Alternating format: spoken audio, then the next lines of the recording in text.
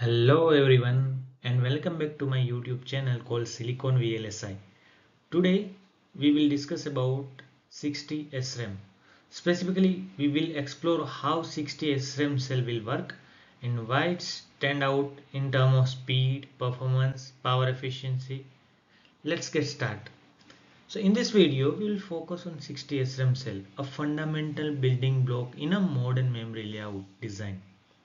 The 60 stand for 6 transistor. In that, two cross couple inverter will be there and two excess transistor will be there, which is directly connected with word line, which will help to read and write operation. So let's start the video. CMOS device has been scaled down over the year to achieve a higher speed, better performance and the lower power consumption. One such a technology benefit from this scaling is SRAM, or we can say that static random access memory. Why SRAM? Why we are using SRAM? Why not DRAM? What is the key advantage of the SRAM? So the main advantage of this SRAM is it don't require periodically refresh, unlike DRAM, dynamic random access memory. This is because the memory state is maintained to cross-coupled inverter. As long as the power is supplied, the SRAM cell retain its state. This characteristic makes SRAM faster and more robust, making its preferred choice for many high-speed applications. So which means in SRAM we don't require periodically refresh. That means that because of the two cross couple inverter pair are there.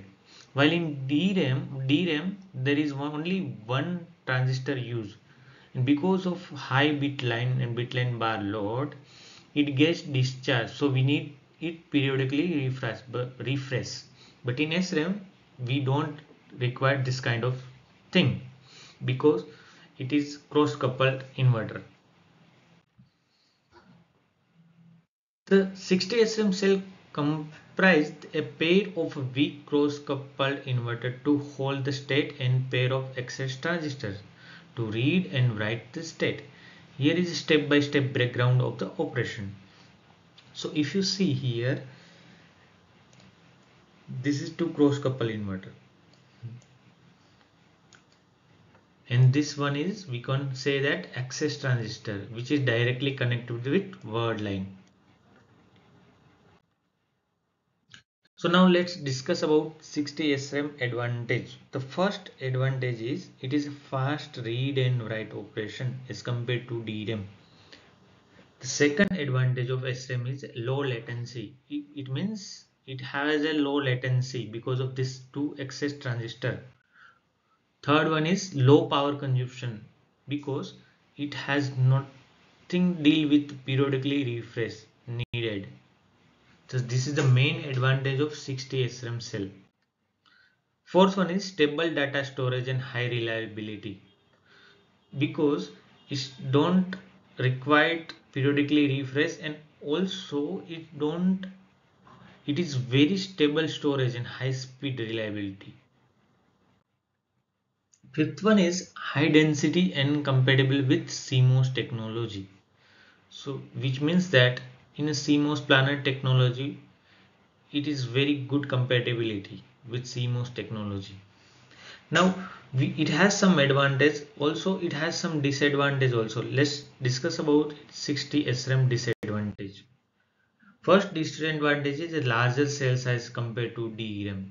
So this is the main drawback of 60 SRAM cell.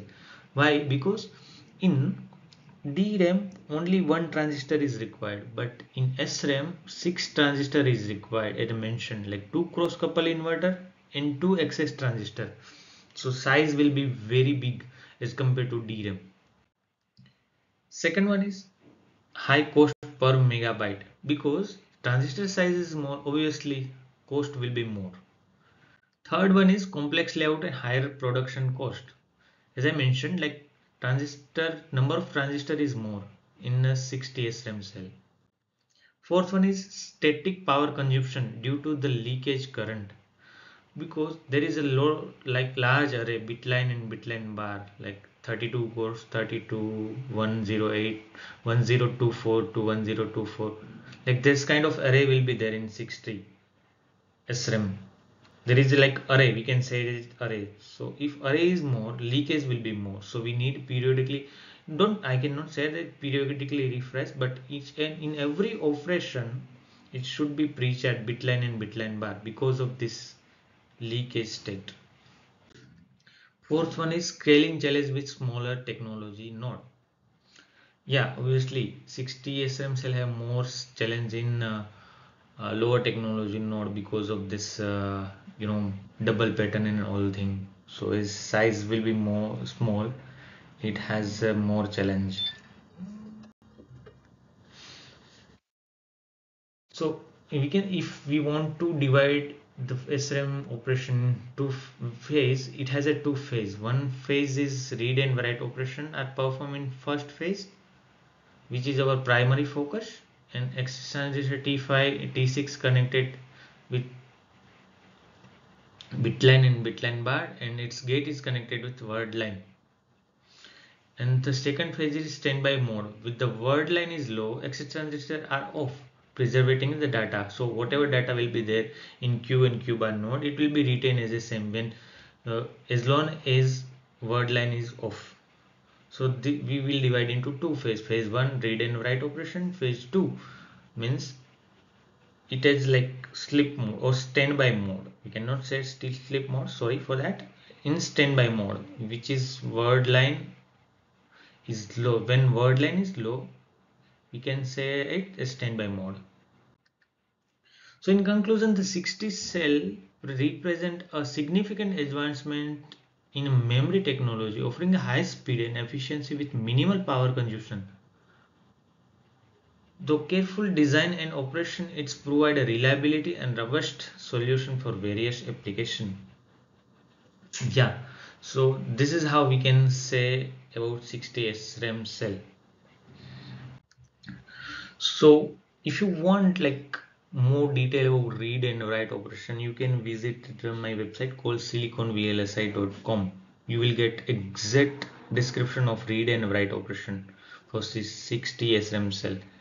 I explain in a detail in that page, so you can visit. I will give you that link in the comment box. You can check. So thank you for watching this. If you found this video informative, don't forget to like, share and subscribe to our channel for more deep dives into the technology. Let's know in the comment if you have any question related this 60 SRAM cell. See you in next video. Thank you. Bye bye.